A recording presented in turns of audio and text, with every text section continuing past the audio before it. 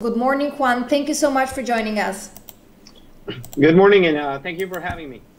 Juan, I'd like to focus on the foreign exchange. Pretty interesting market in the past few months. So far, the DXY is steady ahead of the debate at 94.12. What are you looking at and what are you looking for from this debate when it comes to foreign exchange? And what are your expectations for the DXY after the tonight's political Super Bowl?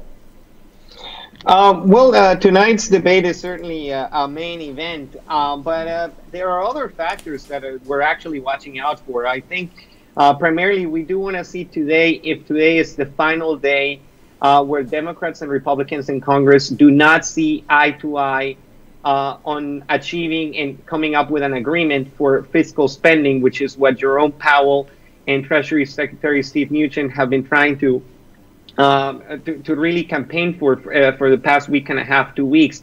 So what you're seeing is obviously this week there's a lot more optimism than last week. I think it really is based on sentiment. The U.S. dollar seems to be losing ground because people do feel that COVID-19 is something that is priced in, that is something that we know that is going to be with us through not only the end of this year but also through probably most, if not all, of 2021. So the focus now really is if today there is going to be any achievement in any type of money, any fiscal help at all. Because if it means nothing, if it leads to no agreement, then Democrats and Republicans will indeed leave town early. Of course, I'm here around Washington, D.C., so they'll leave town, go to their constituencies, and campaign prior to the election. So tonight's debate will be very interesting because we really don't know how much will be mentioned about markets. Obviously, there's a lot of tension and everybody is eagerly awaiting to see what they have to say to one another. But I think when it comes to the U.S. dollar, there are other situations and other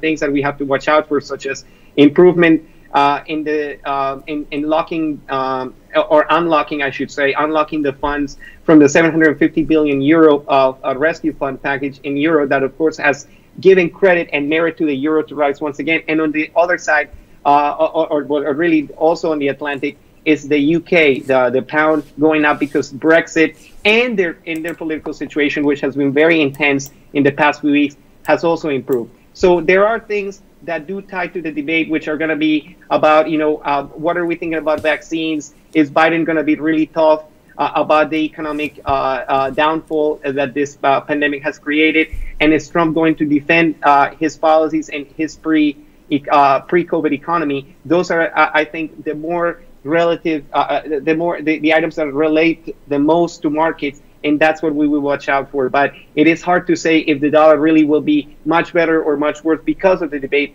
I think it really has to do with the progress that we make in the next 8 to 10 hours or maybe more to see if Democrats and Republicans can come up with anything, because obviously we don't have a rescue package here. In fact, so far it's pretty possible that the Democrats will unveil a $2.2 trillion pandemic relief bill. Certainly talks between Treasury Secretary Steven Mnuchin and House Speaker Nancy Pelosi are about to kick off this morning. So are you bullish on it? And certainly, do we want to be on the markets if this package is going to be on?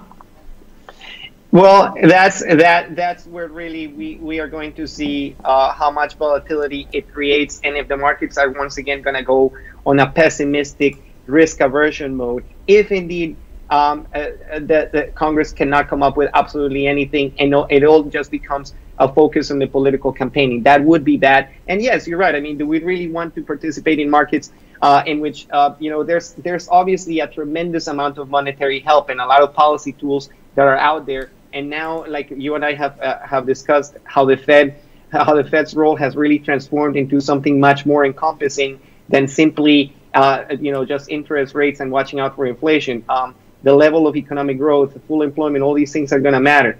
So it really is hard to say without a package. Can you really have much faith in the U.S. economy? Can you have much faith that globally things are going to be okay? No, it's going to be another addition to a pile of negative items that is likely going to throw the buck back into a safety mode and maybe reverse some of the gains that we have seen overnight, which are due to good economic situations and good politics, at least going on the European side. So this package thing, I myself, you asked me if I, if I feel it's gonna happen. I absolutely, I've been hoping for the past 2 months that there is a rescue package, because I think outside of politics and outside of anything else, the more important thing is to realize that we have a physical threat to our economy here, and the only way to deal with it is by appropriately and cohesively helping everybody out, no matter what their income is, because this situation is unlike anything we've ever seen.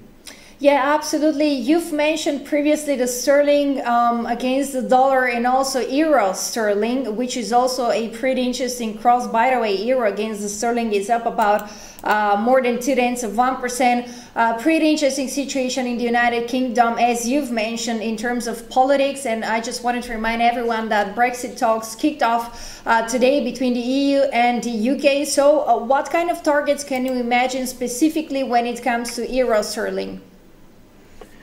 Well, when it comes to euro, obviously a euro to the dollar right now being in the 117s, and then pound being against the dollar at 128, in the 128.52 right now. You're seeing that obviously these two currencies, euro and pound, are rising against the dollar in tandem at the moment because of good news. So how does that affect the euro pound situation? Well, of course, for a while there, it seemed like the pound had the advantage, especially last year and through the beginning of this year, when things on the European Union side, on the Europe look far more far more pessimistic. Obviously, the pandemic has changed things, and there is now merit behind all the growth on the euro side, which is based on, of course, as I mentioned, the significance of the fiscal integration that it means for France and Germany and all these big countries to come together and put something that is a rescue and a recovery fund. Euro pound, I honestly do see that cross going to the benefit of euro, because no matter what, there is a lot of work to be done. Even if there is a trade deal and you do fix some of the border situation, which of course recently what has actually happened is there's been a physical threat, a physical obstacle to doing good commercial trading, because trucks are not prepared for everything that's going on. So I think on that side, it's going to affect pound more. And on the euro pound cross here, I do feel like on the euro is going to be stronger than pound. So you're going to have much more purchasing power in the next 6 months on euro, because I think this rescue package truly does mean that as it continues to be, as the funds continue to be given to each country one by one, and this improves economically the continent, the rise of euro is going to be significant enough that it's going to be much better against pound and much better against dollar. So I do see the euro rising above both. So let me ask you one final question, Juan. Which are the crosses that you're looking at?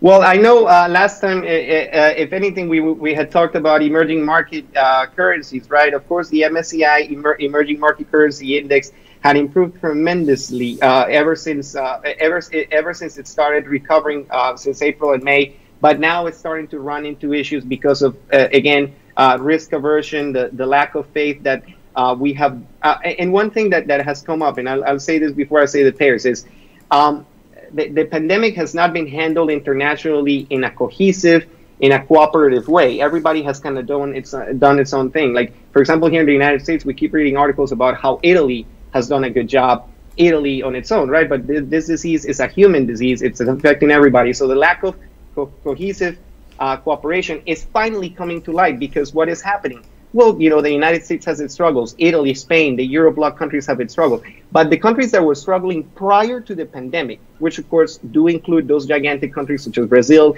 India with the INR, with the real, and now we have a situation which is, we're talking about war, that Turkey and Russia have to watch for what Azerbaijan and Armenia and that territorial conflict is going to mean to them. So those currencies that we had talked about, the Russian ruble, the Brazilian real, the Indian rupee, these currencies had kind of gone up as part of an emerging market resurgence, and as part of markets flourishing, because there was this positivity and optimism behind vaccines and everybody kind of recovering in tandem, but not everybody's recovering in tandem. Everything is quite uneven, and now it's starting to reveal. So watch out for those MSCI emerging market currencies, such as BRL, such as ruble, because you may want to put them aside and start paying attention more to the majors, because the fluctuation on those is likely going to be downward instead of upward. All right, thank you very much. Juan Perez, FX Strategist Tempus, thank you for joining us. Have a great day. Thank you so much.